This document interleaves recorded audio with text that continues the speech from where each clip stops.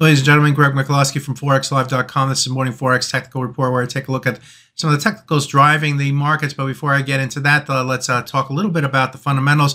Today, we have Fed's Powell speaking at 12:40 today. This is the first time post the hike.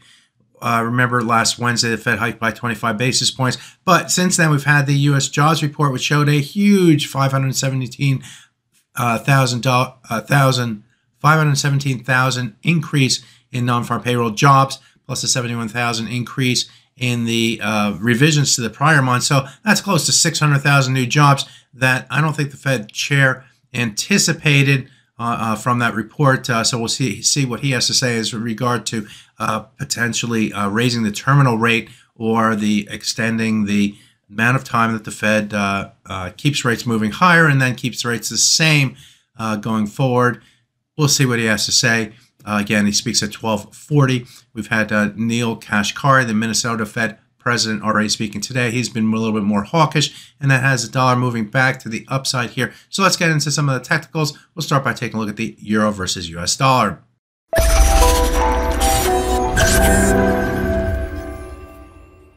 Looking at the euro versus US dollar, as mentioned, Kashkari was speaking this early this morning. We started to see a rotation back to the downside in the euro versus US dollar after a move higher in the European London session that saw the price move back above this swing area, at least briefly. This swing area is defined by a number of different swing lows going back to these dates right through here, sort of making a nice little floor here before the market started its rotation to the upside and trading. Yesterday, we came down to that and went just a little bit below it before rebounding and closing right around the high end of that swing area, 107.11 and 107.24. And as you can see in the Asian session, the market did move to the upside and then came back down, fell below the swing area, moved down toward our 61.8% target at 1.06909, found support buyers again and rotated back to the upside, only to rotate back to the downside on the back of the Kashkari target. So we are seeing more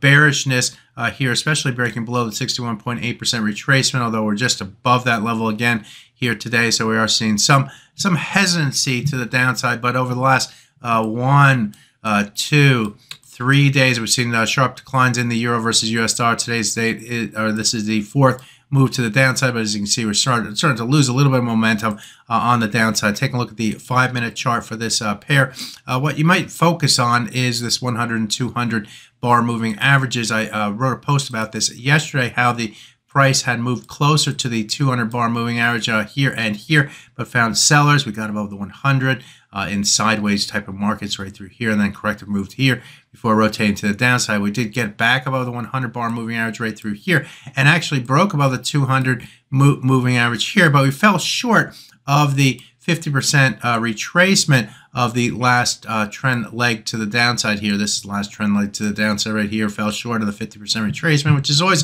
a hurdle that I like to see get above as well. So although the price was able to move both above and below the 100 and 200 bar moving averages through here, eventually gave way to the downside. Saw that sharp move to the upside in the early European session, or in the European morning session, but found again sellers near the 100 bar moving average and rotated back to the downside. So what I'm getting at is watch these two moving averages. We need to get above those moving averages in order to declare a victory for the buyers and stay above those levels.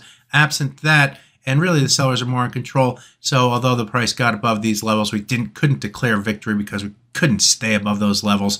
So be aware of those levels. That's what's going to give us our clue if the momentum to the downside is starting to fade, like we're seeing on the hourly chart, which with a more modest decline in trading here today. So that's my look at the euro versus US dollar. Let's take a look at the dollar versus yen, and this currency pair is not moving higher, but we did get a little bump up to the upside in the early or late morning session, but moving back to the downside and getting a little bit more bump up here. This is a much wider view here for this currency pair. Why? Because I wanted to show this area right through here where the market moved up, and this may be one of the reasons why there is some consolidation, some moves to the downside here in this currency pair.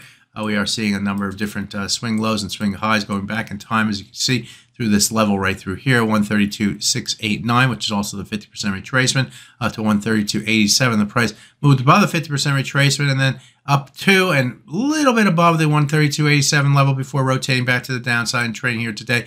We sort of respected the 50% retracement as a resistance level in the early Asian session and started to move to the downside. So the move down in the dollar versus yen is more a function perhaps of the technicals. We moved up to a key resistance level, couldn't get above that level, and started to rotate back to the downside. Now, if the price is going to go lower, dollar go lower in the dollar versus yen, we're going to move back down toward this swing area between 131.29 and 131.56. We sort of tickled it. We didn't really get that close to it, but we moved down toward it. And if the price is going to go lower, it needs to get below that area right there. I would expect to see some buyers come in against this area right through here, where there's a number of different swing lows and swing highs going back in time before rotating back to the downside and came back up to that level right here. And we actually gapped above it in trading on Monday. So there is a gap too, which may be a reason why the market is sort of finding some rotation back to the downside. But this area should find support, I would expect, in the dollar versus yen. We'll see how that plays out. Finally, let's take a look at the sterling versus US dollar. And we look at this currency pair. We are moving to a new low in early North American trading, and in that process, we're getting very close to the 200-day moving average. That's going to be a key level here for this currency pair. It's also near this swing area. Now, the swing area has some support and resistance through here, but if I were to drag this further back here, you can see the importance of this level going back in time through here. It's started up around there. So there is some support down here in this swing area, but also more importantly is probably the 200-day moving average at 1.195151. Pay attention to that level on further selling pressure in that currency pair. On the upside, we broke below this swing area where we have a number of different swing lows and swing highs going back in time. I'll just do my little arrows through here. You can see them yourself, but broke below it through here. Came down to that area in trading yesterday, found support buyers, pushed the price up before moving to downside and trading here today. So that area is going to be our a key level.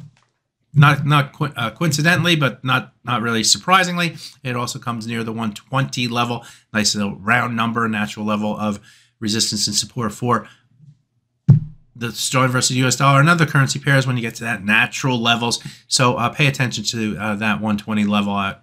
If the sellers are going to remain in control, they're going to stay below that 120 level. A move above it turns the bias more to the upside. So there you have it. Look at some of the major currency pairs. My name is Greg Michalowski. Good fortune with your trading. Bye-bye now.